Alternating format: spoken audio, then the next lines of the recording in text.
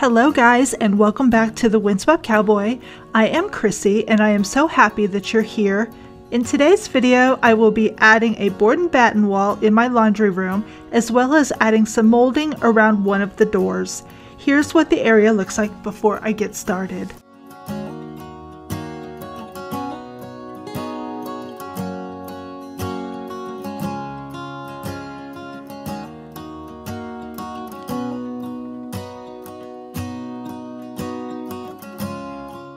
Here are the 3 different sizes of molding or trim that I'll be using, and I purchased mine from Menards.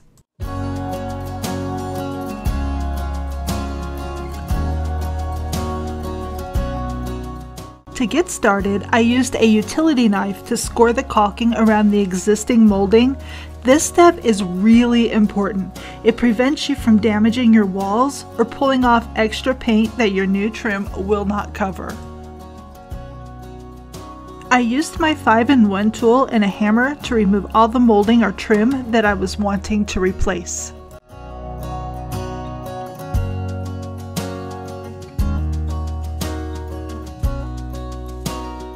I used that same tool to remove any excess caulking so my new trim boards would lay flat.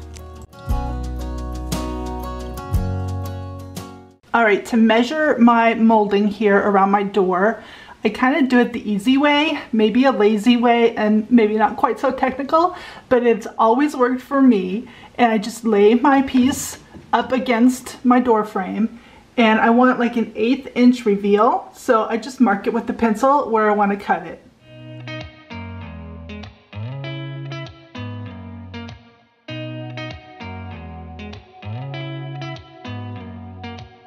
Did you ever stop and think, why spend too much time just getting ready? Let me be honest, I don't know. Alright, I got my 2 side pieces in and they look pretty darn good. Now the next step will require a tape measure, and I'm going to measure from outside edge of that to outside edge of this one, and I'm going to add 1 inch, and that's going to give me my measurement for the next piece that I'm going to add. Single thing that I haven't done to make you notice me. I'm going to head out to the garage now and cut my board. This board is 1/4 by 1 3/4, kind of like a piece of lattice, and it's going to be attached this way up there just to kind of add some detail. I wish I could take the camera out with me, but today's low was 24 degrees below zero, but that feels like a 42 below zero. So it's super cold out in that garage, and it was at my camera so fast. So I'm gonna run out and cut this, and then we'll be back to add it to the top. I drew a 1/2 inch tick mark where this is going to butt up against. Let me see if I can show you. It's going to sit like that and be about right there. If I had extra hands, then I wouldn't need to do that, but if you're working by yourself, that makes a good reference point.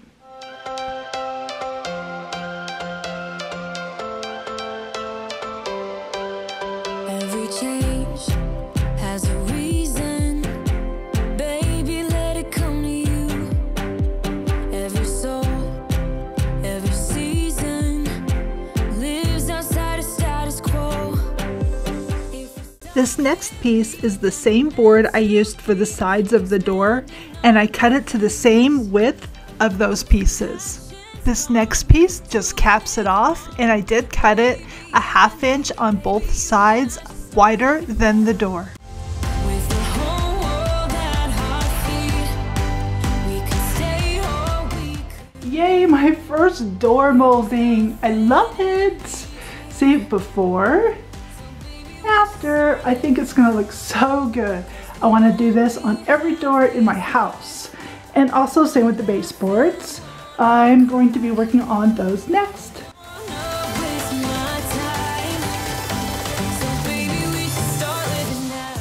I'm going to be removing all of the baseboards when we get new flooring, so I don't want to secure them like super good, just a few nails, and I obviously will be caulking all of this area because there's a gap right there. Your walls are never perfect, so caulking is your best friend for that.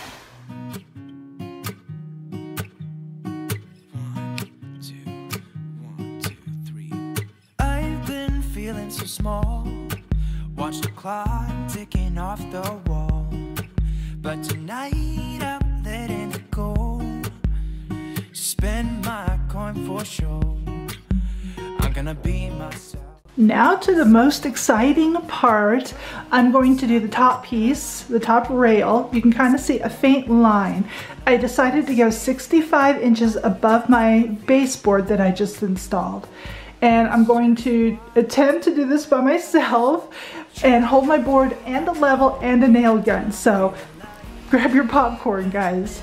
This town, look at those beautiful stars. I wanna drive a faster car. Nothing can break me. No, no, nothing can break me. Try not to hold me down. Feel alive when I'm in this town. This is where it's getting super tricky for me. I have that vent there and I cannot put anything on top of it just in case we need to remove it, like to clean it or whatever. So I cannot have any of my boards coming down on top of it. That being said, that's a 15 inch span. Are we going to focus? Okay, that's better. The vent there is 15 inches, so I can only have minimum 15-inch span. So I had to go a little bit wider, and the very last one board, 2 spaces, I'm just gonna have to split in half, and I think it'll be close enough. They're not gonna be exact, but I'm going to cut each piece individually, and I have my marks on the wall already where everything needs to go, so I just need to measure and cut.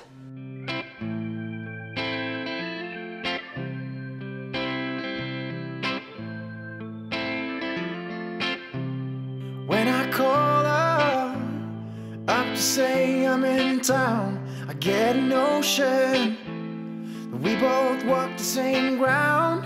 Been traveling all over, searching far and away for a sign to lead me straight. We walk together down the streets of our home. It's been forever, a long time that I've been gone. The feelings come easy as we start a new day. Okay, one more last step of construction. I'm going to add this ledge piece like that. And my second thing is, do I want to do a cross brace? I'm kind of leaning toward yes, but I'm not going to do it right away. I think I'm going to add this, fill in all the holes and caulk all of the lines and things like that and paint, see what that looks like, and if I feel like it needs a little more detail, then I'm going to add that. Aim for a new start. There ain't no excuses to keep from falling in love, and I can never get enough. Wow, I have never done anything like this before. I love it.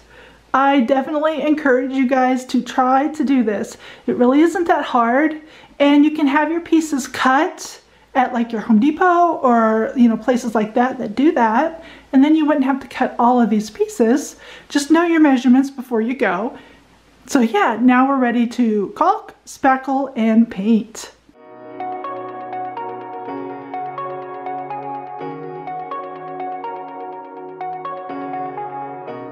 Shooting me with words, but I won't let them bruise. Even though it hurts, I won't show it to you. 'Cause it will ricochet, I won't let it bite. I will look at you and tell you that I'm alright. Like a ricochet, it will come back to you.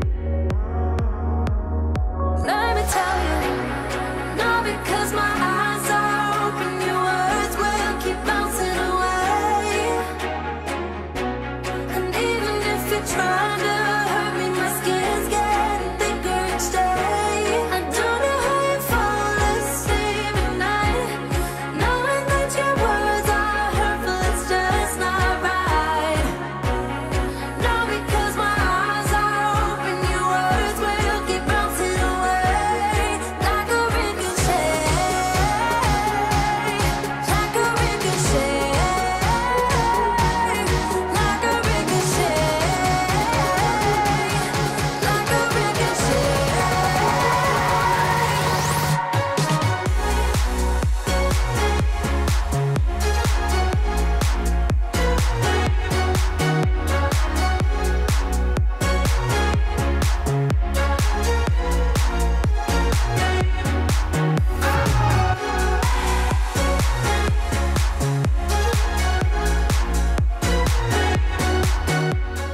Okay, we are back. It's the next day.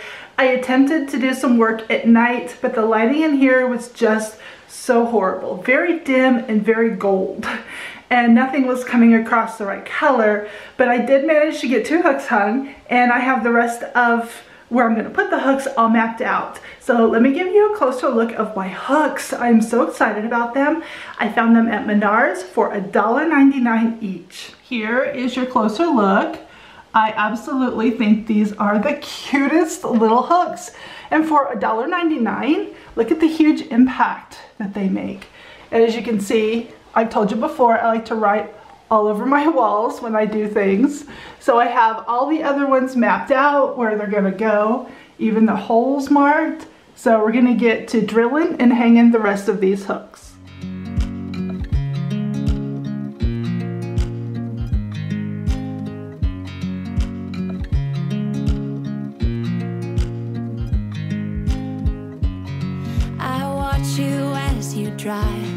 Do you know I'm looking, and I can't help but smile?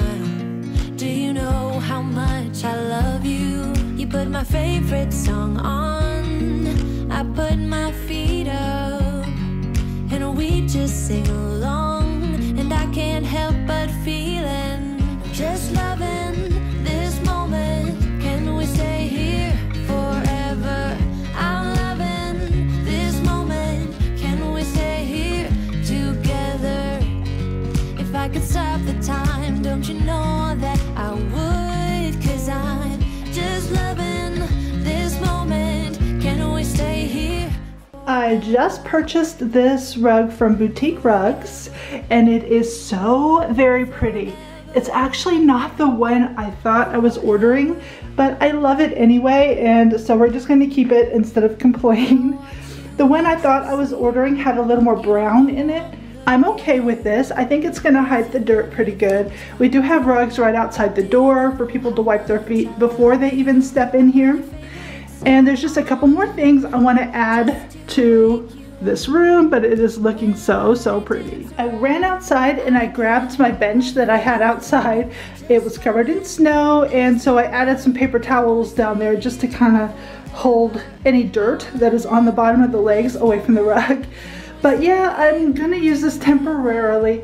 I think I want to make one for this space, but that will be in a separate video. Maybe this summer, we'll see, because I'm gonna want to put this back outside next summer. But for now, I think it will be just fine. Forever, forever, forever. I'm loving this moment. Can we stay here forever? I'm loving this moment. Can we stay here forever? I'm loving this moment. Can we stay here forever? I'm loving this moment. Can we stay here forever? I'm just loving this moment. Can we stay here forever? I'm loving this moment. Can we stay here together? If I could stop the time, don't you know that I would? 'Cause I'm just loving this moment. Can we stay here forever? I don't know if I am in love with the lantern. I think I'm gonna take him down. He's just not the right lantern for the area. I like the concept, just not what I have. I may just set him down here on the bench for now and then call that good. I just have one more small piece. It's a little welcome sign that I made, and I'm just gonna stick it right up here. All right guys, that's gonna do it for today's video. Thank you so much for hanging out with me for the last few days. Don't click off yet though, because I have some after photos for you. I have 2 takeaways from this project. One is don't be afraid to try something big or outside your comfort zone, because it's gonna turn out. And if it doesn't, you know, you learn from it. The second takeaway is maybe grab an extra set of hands. That would have made my project go so much more smoothly and quickly. It probably would have been done on time.